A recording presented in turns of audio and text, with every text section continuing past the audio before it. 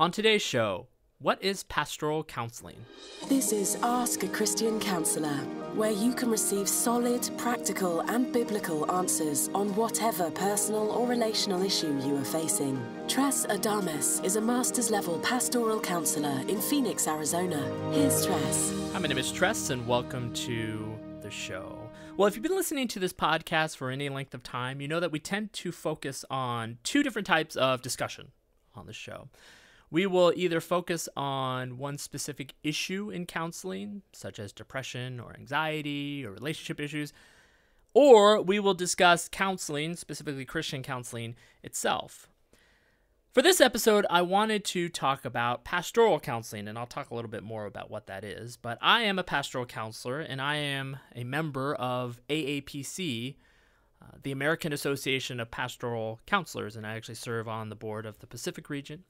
And recently went to their Leaders Summit that happened just this past February in 2018.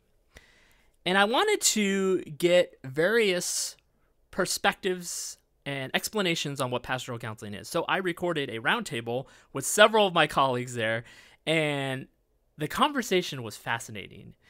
And the thing about AAPC is it's not Christian. It is open to people of all faiths. Now, there are many Christians in the organization, but it is open to people of all faiths, and it is dedicated to the integration of spirituality and mental health. And I just wanted you to hear this discussion because there's a lot of fascinating insight that I found from this conversation. I've listened to it a couple times. I was there, I was recording it, but still, just a lot of amazing things that were said. And so I wanted to share that with you. And if you're interested in AAPC, you don't necessarily have to be a counselor or even a pastor. If you're just interested in the kind of work that they do, which is this integration of spirituality and mental health, I encourage you, go to the website, aapc.org, and you can connect with other members in your area. So go to aapc.org. Without further ado, this is our conversation on what is pastoral counseling. Yeah, we did. Okay. All right. Who wants to start? How would you define pastoral counseling? So I'm Terry Canzaneri. I'm a pastoral counselor in Atlanta, Georgia. I've been doing this since around 1988. And I would say pastoral counseling has mostly to do with the spirituality of the practitioner, so that I think of myself as someone who is integrating the best of theory in the behavioral health sciences, in mind-body science, all of the things of the healing arts, along with a theological understanding of the divine being somehow involved. So I think about it being my job to hold the space, make it a safe space for people to enter into conversation with me where they are engaged in the work of the divine, which from my perspective has to do with people always finding more and more capacity for self-expression, for freedom, for healing in their relationships with themselves, their people significant in their past and their present, and their own understanding of their place in the universe and what it is. So my job is to be with them, to listen to them, to help them in that conversation as they discover themselves and express themselves into the world. I have nothing to say. Wow. Okay, Dawn, you need to be taking notes because you were. That was excellent. I never heard. So I'm going to build on what Terry Canzaneri from Atlanta said. And who are you? And I am Beth Toller from Philadelphia, Pennsylvania, via a lot of other places. Obviously, I'm not from Philly, by the way I talk. And I'm a professor of pastoral counseling and theology in a master's and doctoral program at Newman University.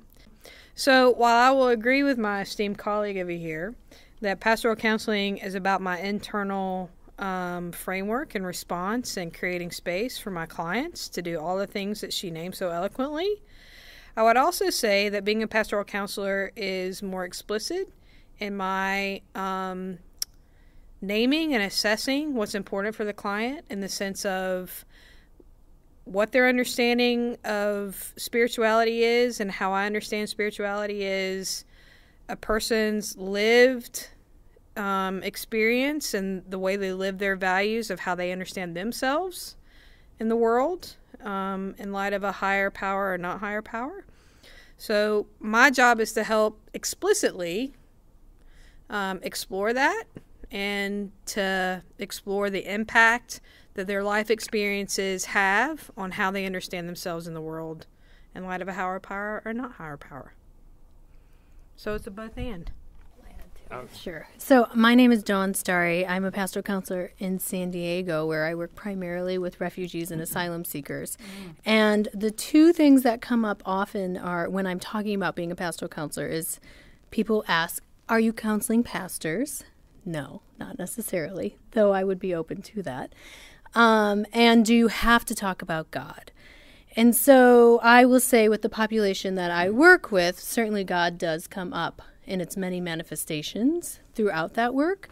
But what I have said is that I feel very prepared to go there with that client because of my own theological reflection and my own work and my own relationship with God. So I feel a level of comfort when that does come up in sessions for clients, and really have felt that it is a gift to clients to have that relationship, because overwhelmingly it's been positive, but it doesn't always come up. It isn't something that comes up, and it doesn't have to in the work that we do. And one of the things I would say about that is when I'm meeting a new client and I'm assessing what's going on with them and I'm getting their history, I want to know about their religious history, because for some people their religious history provides them with some resources, and for other people their religious history provides them with trauma or harm. And to be able to be really well versed and able to articulate where their religious experience or teaching might have been harmful and help them recover from that, or when they have resources, how to help avail those resources for their healing and their engaging for whatever's next for them. My name is Randy Simmons, and I am a director of a Samaritan Counseling Center, Pastoral Counseling Center in the mountains of Colorado. So I want to follow up on what Terry just said, because my experience is I deal so much more with people who have had trauma or disappointment or betrayal from some religious institution or pastor or church or whatever it is. Up in the mountains of Colorado, I'm in a county of about 50,000 people, and we basically identify maybe 3,000 people that have any affiliation with any denomination, congregation, church, community, faith whatsoever. So, I mean, we're in such kind of a mission field. I mean, literally less than 5% of our entire population has any affiliation with a congregation. And the reason that I found so much of that is true is because I've just said, I deal with more people who've had bad experiences in communities of faith than have had no experiences of community of faith. And so part of what I think my experience has been is really trying to help folks find that place of safety. And I mean, so much of what Terry just said is this real sense of the power of the resources of faith, where so many folks have found so much of a trauma of faith. And so for me, it's been really kind of dealing, if you will, from the underside up, because I deal with more people who've been hurt by faithing issues, or not faithing issues, by communities of faith and experiences and people and judgment and that sort of thing. So I think the resources are trying to help be somewhat of a new voice about what faithing can be is an incredibly powerful place for what we do as pastoral counselors. I'm Wayne Gustafson, and I practice in upstate New York. Often people will call and ask for an appointment, and I ask them why they've called me, and they say, well, I want a Christian counselor. And I'll say, well, what do you mean by that? And sometimes it's simply a matter of I want somebody who will respect and help me to integrate what I believe into the work that I'm going to do with a counselor.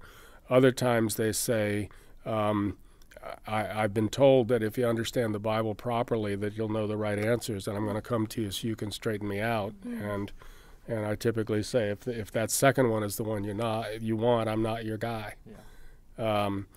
I try to respect my clients very deeply, and they come from no religious background to very extensive religious backgrounds, and I start with people where they are.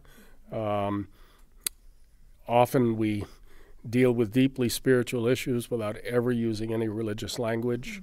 Often it's about questions of meaning, questions of purpose, or why are these things happening to me in my life.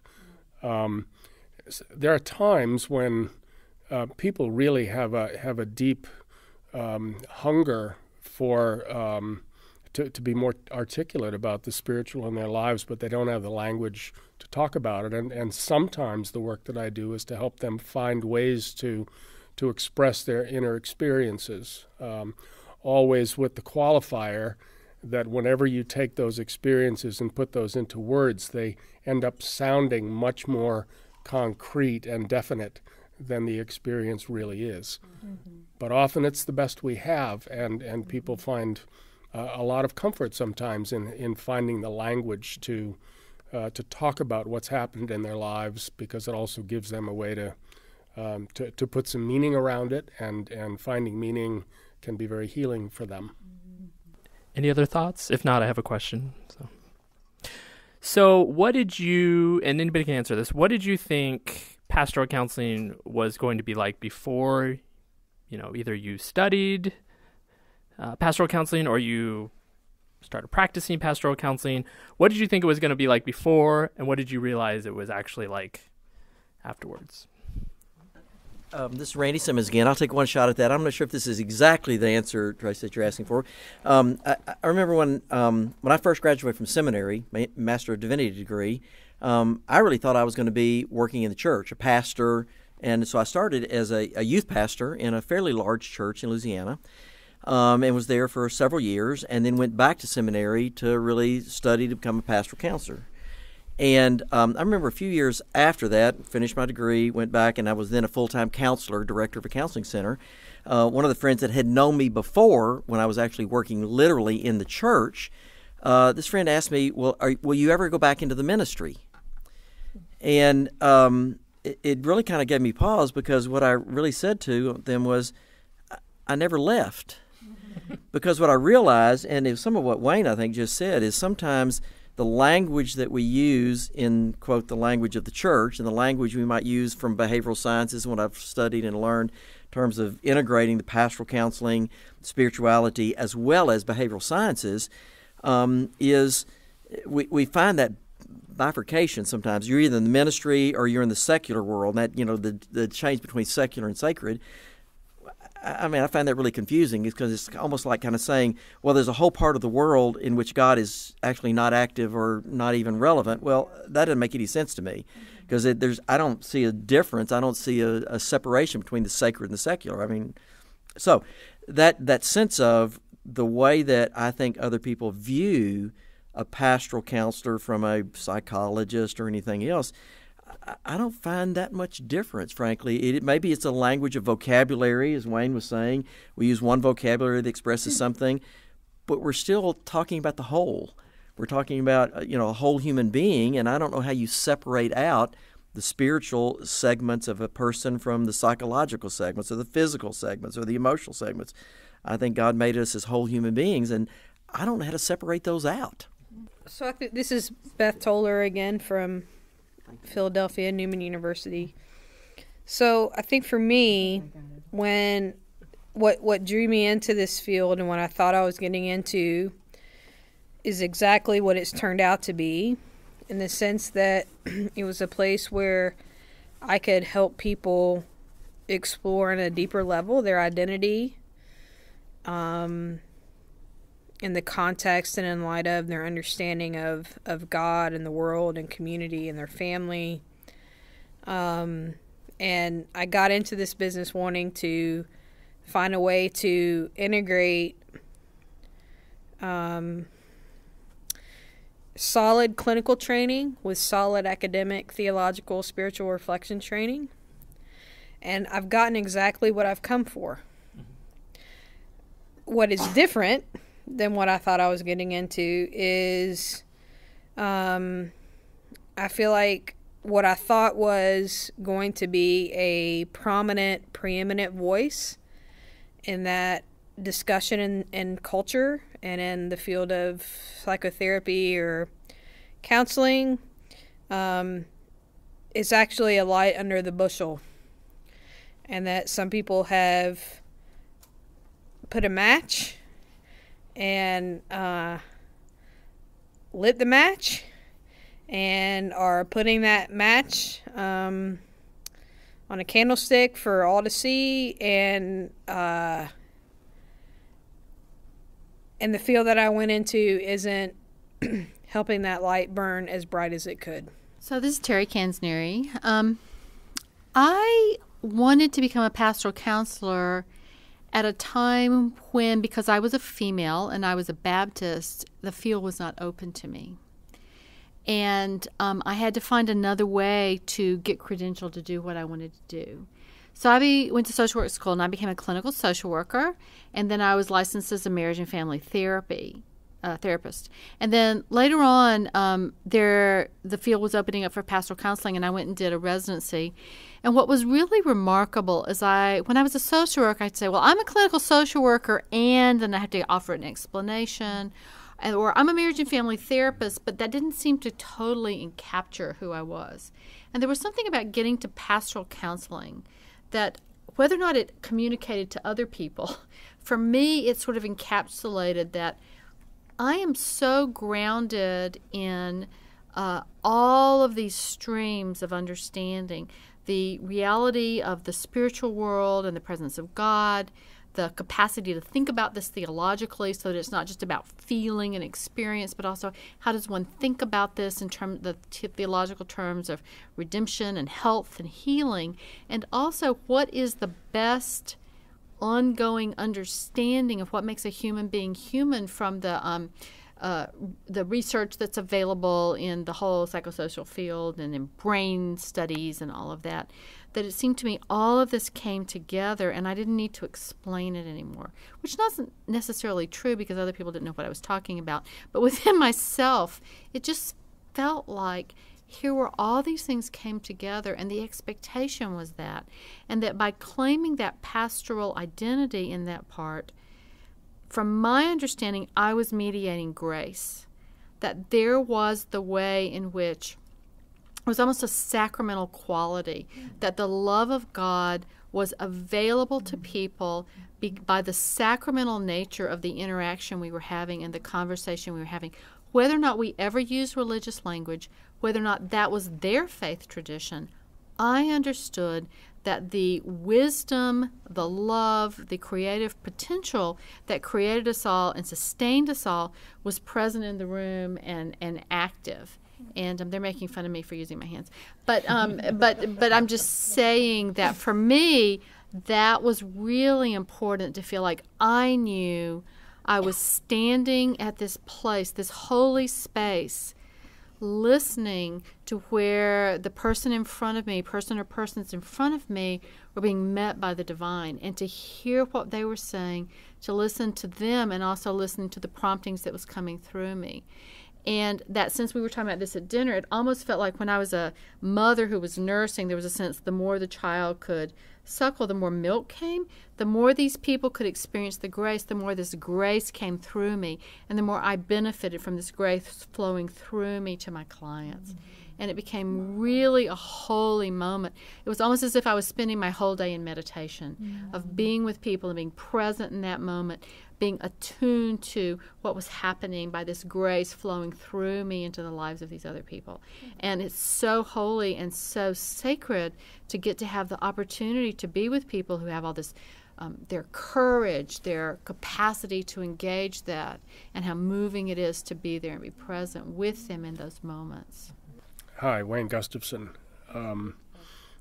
I was thinking about, it's been a long time since I entered this profession, somewhere back in the, I was doing ministry since 1971, and I think I started my pastoral counseling in the late 80s.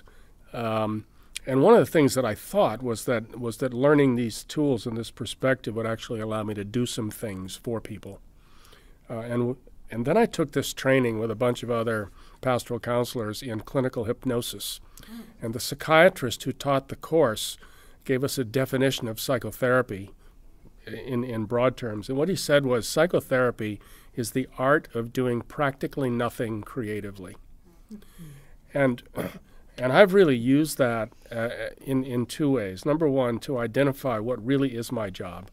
My job is to, as much as I can, create a safe and sacred space for my clients so that they can do their work. also, you can use a lot of different kinds of language for this, but I think the other part of my job is to cooperate with the ever-present Holy Spirit, the ever-present healing process that in a physical way is like, if I break my ankle, how does it know how to heal itself? Well, my head doesn't know, but somehow that knowledge is there. And in terms of the healing that I see happening in people, when we create the safe space, and that provides a kind of structure that allows the healing to take place, and it's not anything that I do. And I like that part a lot, that I don't really have to do anything. So I'm going to speak with and contrast with my esteemed colleagues and elders in the field. As a pastoral counselor, I do not assume that it is God or the Holy Spirit that is in the room. Because I start with the client and their reality and their understanding, again, of themselves in light of the world and their community and their family. So, in a sense, in that framework, what pastoral counseling has trained me to do is to know the questions to ask and the presence to cultivate that allows me to sit with someone who may or may not have a theistic tradition or even have a theistic notion of the way the world works. So I do not assume that it is the Holy Spirit that is work in the room. I don't even assume that God is in the room because I have to trust that what the client brings and how that interacts with the space that I create is the larger thing at work, and I don't pretend to know that how to define that or how to name that. I don't see that's in contrast at all to what I said. I really don't, because you use the language. Well, that's what I'm saying. The language is just the language. No. The way I use it, the language is just the language. I could say all the same things without using any language that had the slightest bit of religious tone to it at all. You know, I could talk about the body and the mind's natural healing process. I could talk about how that gets blocked up and stands in the way of people's healing. It doesn't require theological language. All I'm saying is that that's one way to talk about it. And I don't even know what I mean by those words. I just know that those are words that point beyond themselves to a reality that I'm through experience I'm pretty convinced is there, but I don't have to put any particular name on it to know the reality of it. This is pointing to a very interesting, what's the word?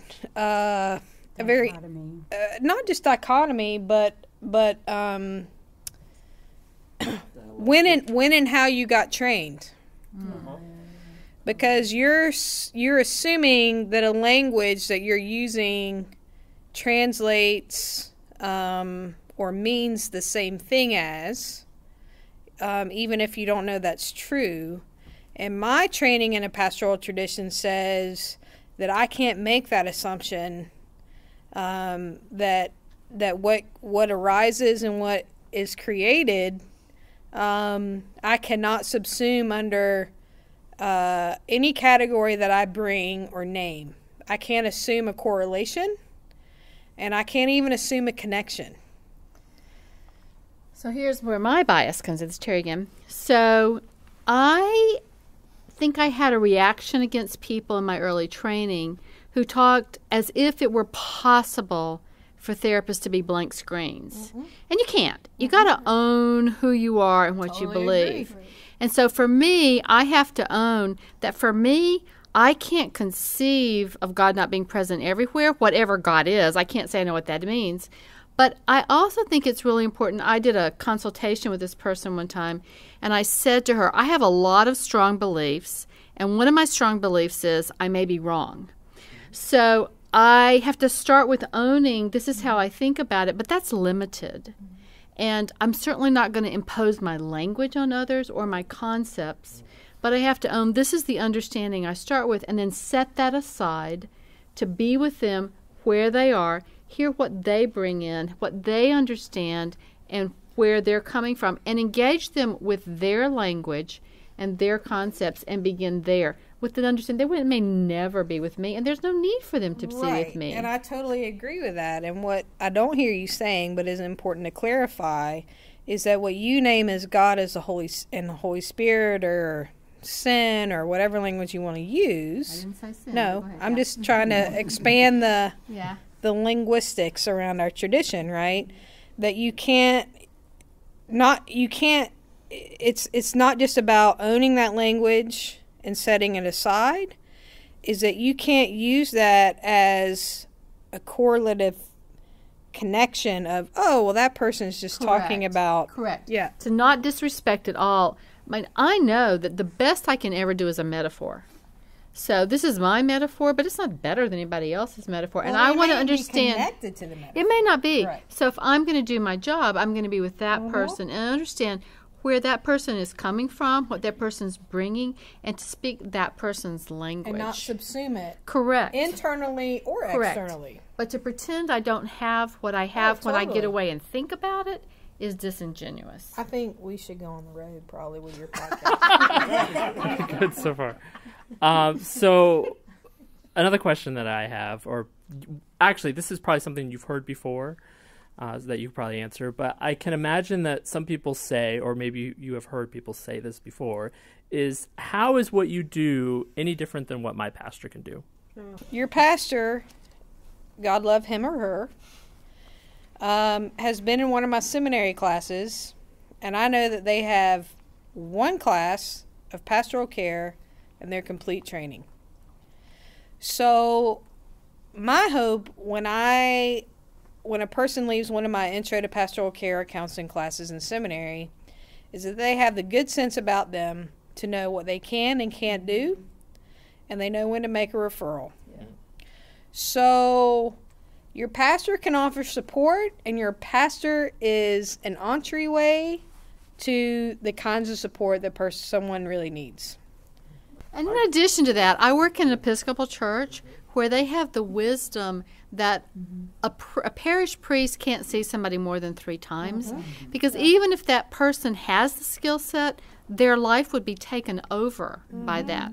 So here's what I do, and then when you need more than that, let me send you to someone that is that person's work, so that priest is then available to continue his or her own job. I need to add to that one too, because this is an important thing to say, and that is that even if the person has the expertise and the time, doing the kind of deep psychotherapy that we do with people sets up a dual relationship. So it's impossible to continue to function with that person around the normal functioning of the church once that deeper psychotherapeutic relationship has been established. So there are a number of reasons why pastors doing this sort of counseling with their parishioners is not a good idea, other than in very specific short-term kinds of situations.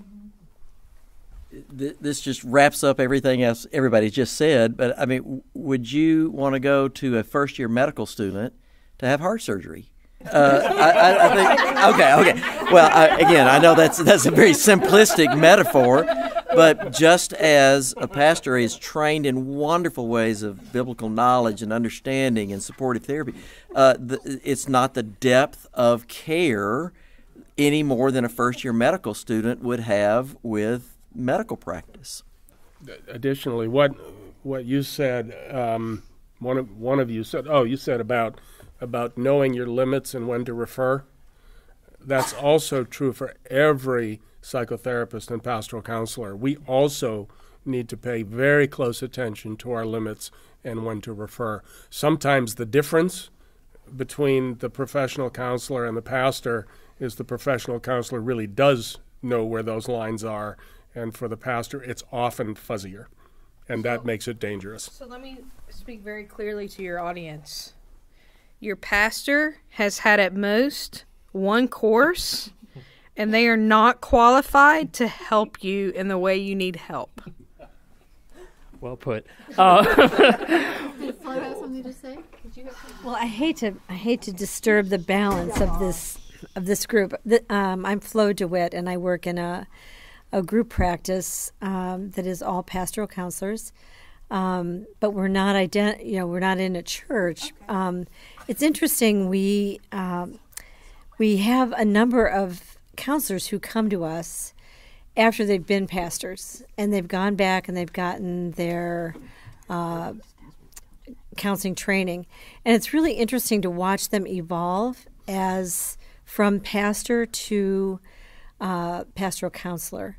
And they will often say in group supervision, they'll say something like, if I were this person's pastor, this is what I would say. And it's often something about giving advice and telling them what to do.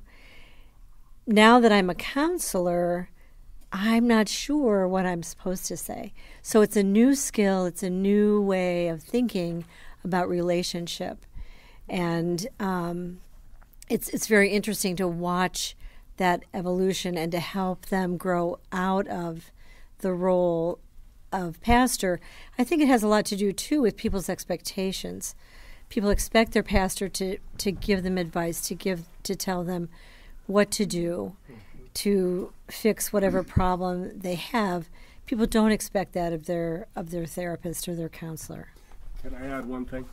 I had somebody call one time for an appointment, and I knew that she was coming from a pretty conservative church, and so I was really curious to know why she was calling me for counseling, and I was clear about what I do and what I don't do, and I don't quote the Bible at people, and I don't tell them, what's the correct thing to do theologically and whatnot. And she said, I know that. If I wanted that, I'd go to my pastor. So what do you say to somebody who says, I feel like you're watering it down, I feel like you need to just tell me what the Bible says? Have you ever had that happen with a client at all? Or maybe somebody from that type? Yeah. What's your response to that? What's my response? So my response, like any good therapist, would be, I'm happy to share with you what I understand the Bible to say about this matter. But what I'm curious about is why that is an important thing for you and what's bringing your question up right now.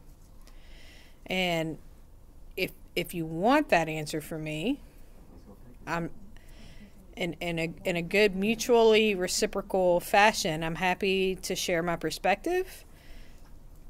And I want to know what your wisdom is, and I want to know where your concern is coming from.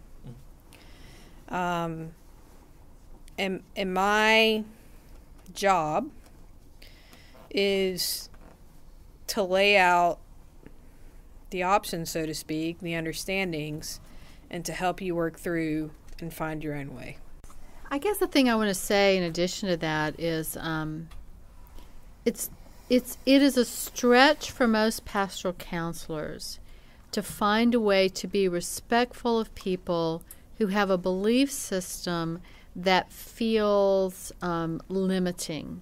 And so how to love people where they are and ask the questions Beth was talking about that helps people expand the possibility. And really to ask about what's the fear behind that question, which almost always is a fear of what will happen if I'm doing something outside of what I was taught the Bible says.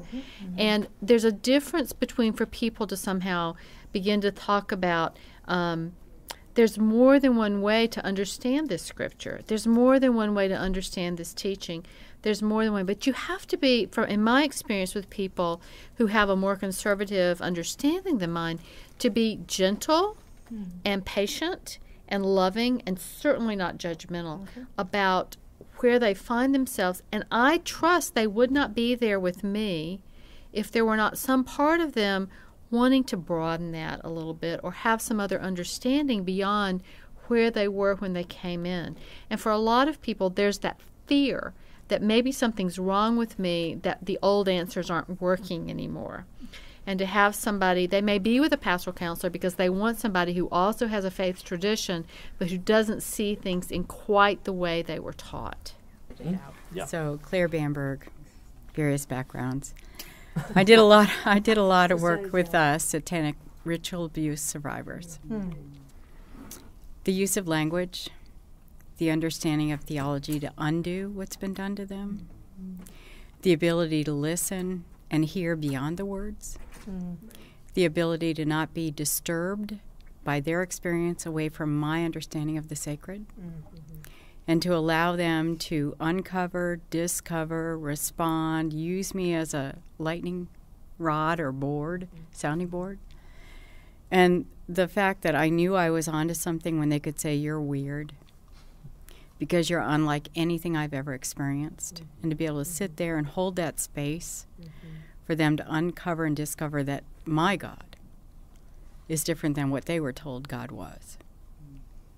And to be able to explore that in a place that's safe and not punishing and not a trick and not going to take them away from their selves or life is kind of amazing.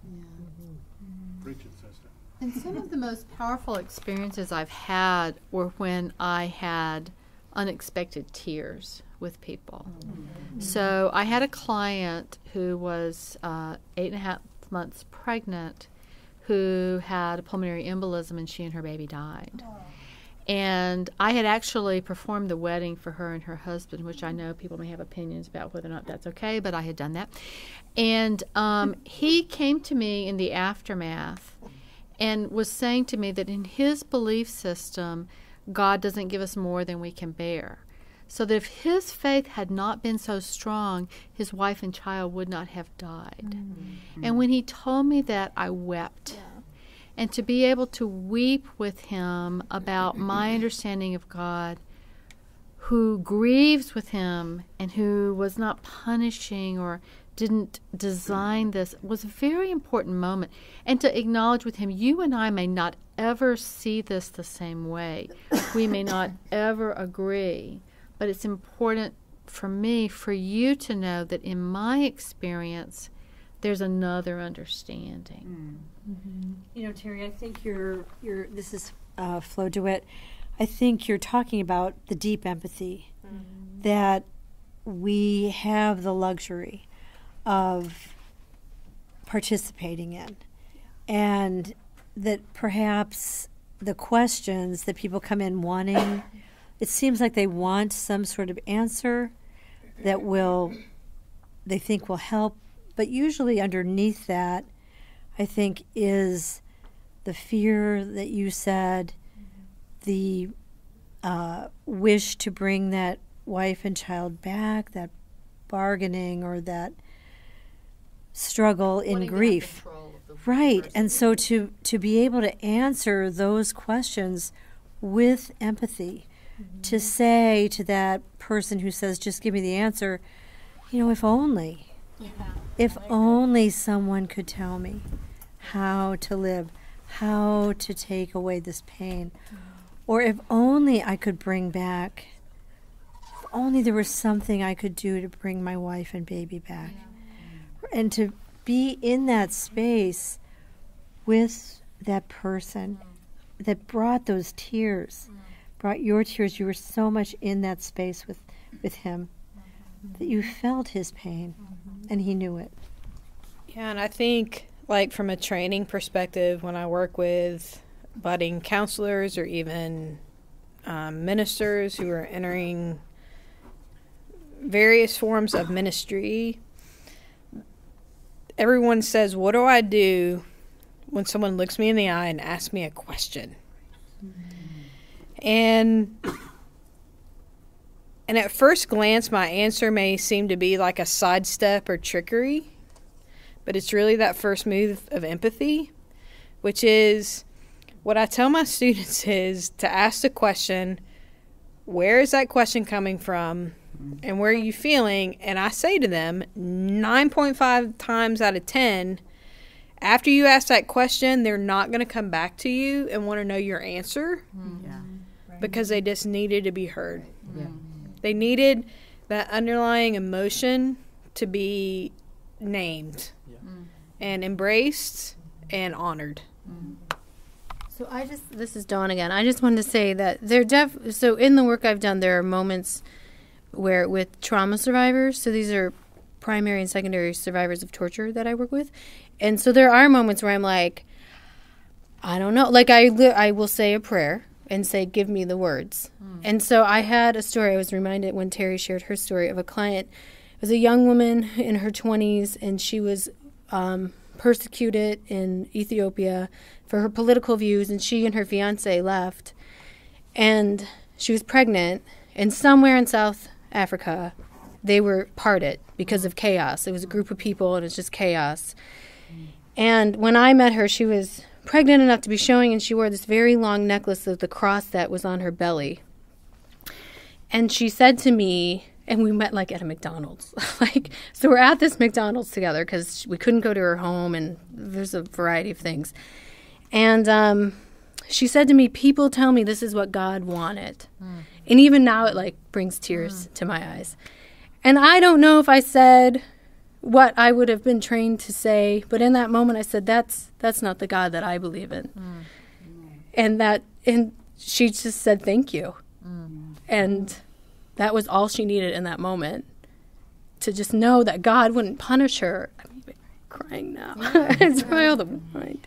But that God wouldn't punish her in that way, or her baby, and separate her from this man that she loves and felt, safe with, and now she felt so vulnerable with in this country. Because people believe some things that cannot all simultaneously be true.